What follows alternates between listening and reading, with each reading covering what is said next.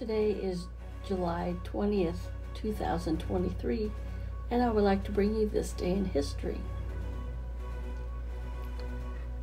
2 girls for every boy went the immortal opening line from Jan and Dean's Surf City, the song that reached the top of the U.S. pop charts on July 20th, 1963.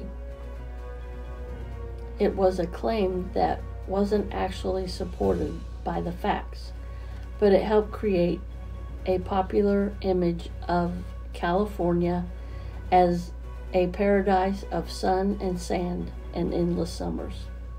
To anyone with just a passing familiarity with the 1960s pop music, Surf City might easily be mistaken for a Beach Boys record, though in fact the Beach Boys had yet to have a number one of their own when Jan and Dean scored theirs on this day in 1963. Still, Surf City owes its existence directly to the Beach Boys and their resident genius, Brian Wilson. High school classmates Jan Berry and Dean Torrance earned a pair of minor hits while still in their teens, including Baby Talk, number 10 in 1959, and that Beach Boy Mike Love would later credit as an inspiration for his group's 1961 debut, Surfin'. But by 1962, the direction of influence between the two groups had shifted. Jan and Dean's doo-wop favored sound was passing out of fashion when the duo met the Beach Boys while appearing on the same bill at a Los Angeles record hop. They heard the sound that would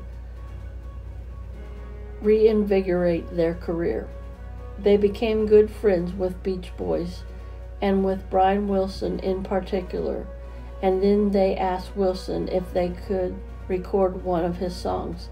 He declined and gave Jan and Dean their first choice, and then unrecorded Surfin' Safari, but he didn't give them the instrumental track and the opening line to Surf City.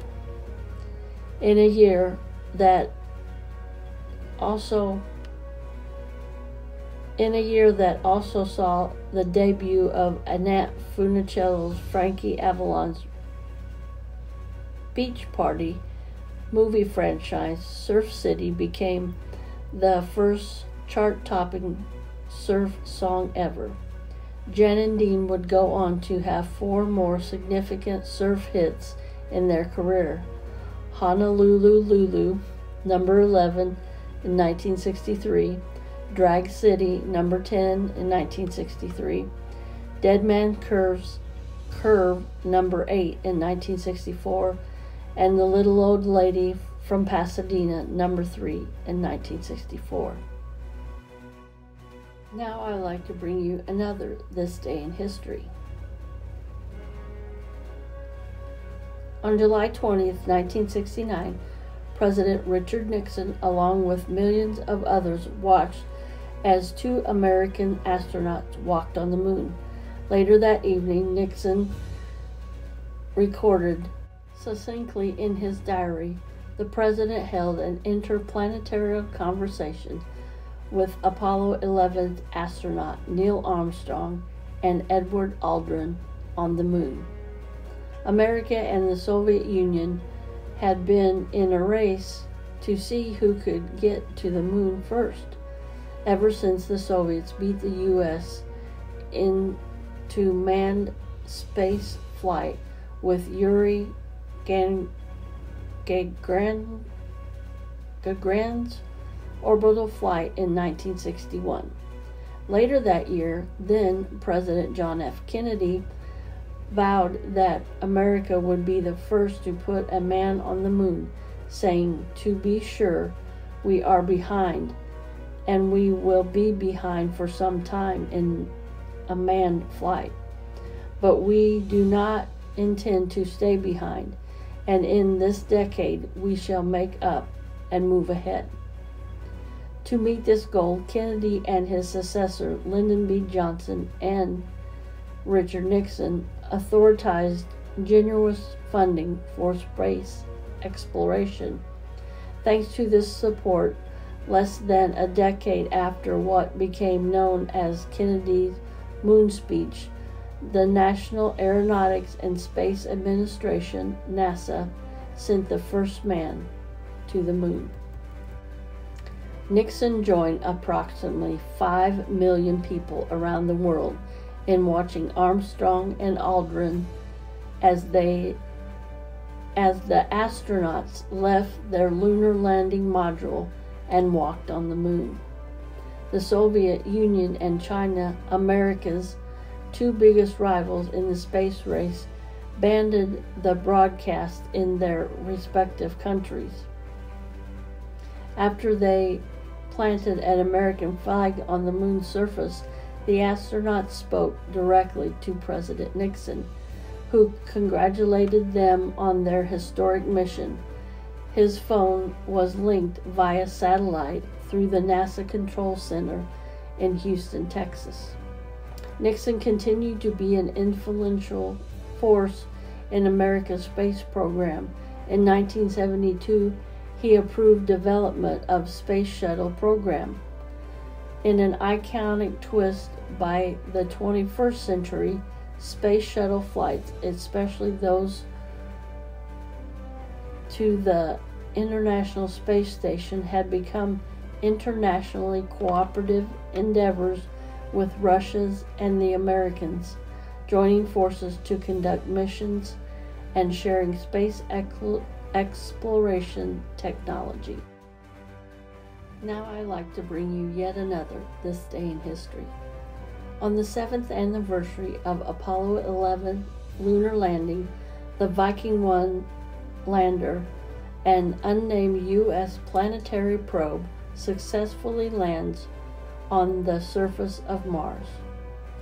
Viking 1 was launched on August 20th, 1975, and arrived at Mars on June 19, 1976. The first month of orbit was devoted to imaging the surface to find appropriate landing sites. On July 20th, 1976, the Viking 1 lander separated from the orbiter, touched down on the Cis Planeta region of Mars, and sent back the first close-up photographs of the rust-colored Martian surface. In September 1976, the Viking 2 launched only 3 weeks after the Viking 1 entered orbit around Mars, where it assisted Viking 1 in imaging and surface, and also sent down a lander. During the dual Viking missions, the two orbiters imaged the entire surface of Mars at a resolution of 150 to 300 meters, and the two landers sent back more than 1,400 images of the planet's surface. I want to thank you for watching today, and as always, stay safe and stay blessed, and remember to smile, because I love you, but more importantly, our Lord and Savior Jesus Christ loves you the most.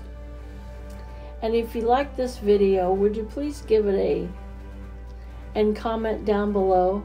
That really helps my channel. But what really helps my channel is if you subscribe. Yeah, it's free. It doesn't cost a thing. You just push that all notification bell and you'll get notified every time I upload a new video. Come on over and be a Serendipity subby. Alright everybody, have a blessed day, and I'll see you in my next video. Bye everybody.